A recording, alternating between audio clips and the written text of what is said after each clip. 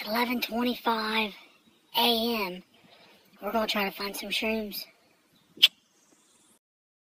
Well, update. It's 11:26 a.m. No shrooms yet. I don't know where the hell I am.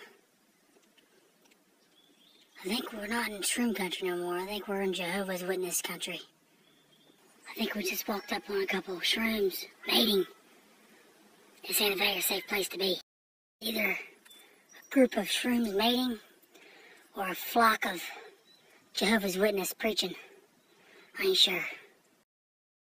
One of the best ways to confuse a Jehovah's Witness is by having an Indian feather. They don't know what the hell.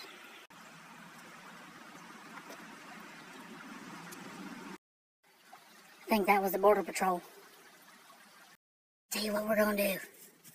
We're gonna hide out right here for a little while. See if we can get one to come by. You know. False alarm. I know you're probably thinking, what the hell's he got on his head? Well, my yam sack can also be used as a ghillie suit, you know? Disguise yourself as your surroundings, and they color white. They hate white. I think I just heard one bark. Yep, mushroom bark. There's one in the area, I know it. I know I heard it. I know there's one around here, I just don't know where. I think he's north. We need to go north a little bit. Doesn't sound very big. I probably won't go after that one. You know, I'm after the big ones.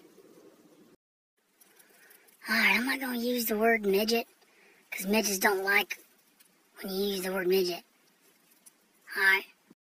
What kind of pine cones do little people use? Little pine cones.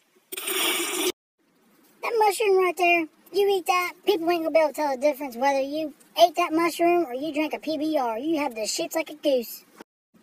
You don't want to eat that one. But you can have that one right there. That one right there is good for you. That damn thing's trying to cross the road.